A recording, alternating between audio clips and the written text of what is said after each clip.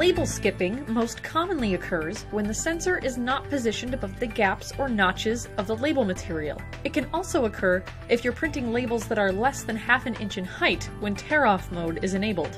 First, check to ensure the sensor is in the correct position. If this does not resolve the issue, try disabling tear-off mode.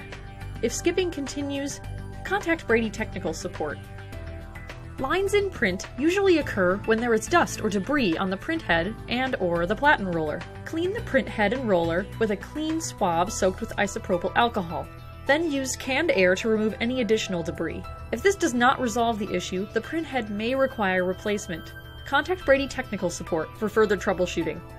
Ribbon wrinkle is a problem that can occur when there is either uneven pressure or if the ribbon in use is too wide for the label material.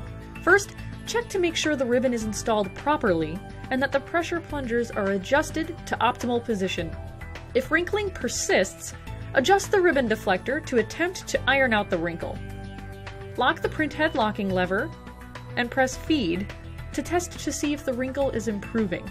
If so, keep making half-turn adjustments to the ribbon deflector in the same direction. If the wrinkle's getting worse, keep making half-turns and testing, but turn the ribbon deflector in the opposite direction. If ribbon wrinkle persists, please contact Brady technical support.